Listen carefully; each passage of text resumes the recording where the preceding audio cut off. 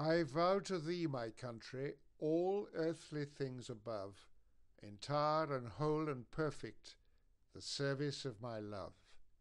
The love that asks no question, the love that stands the test, that lays upon the altar the dearest and the best. The love that never falters, the love that pays the price, the love that makes undaunted the final sacrifice. I heard my country calling, away across the sea, across the wastes of waters, she calls and calls to me. Her sword is girded at her side, her helmet on her head, and around her feet are lying the dying and the dead. I hear the noise of battle, the thunder of her guns. I haste to thee, my mother, a son among thy sons.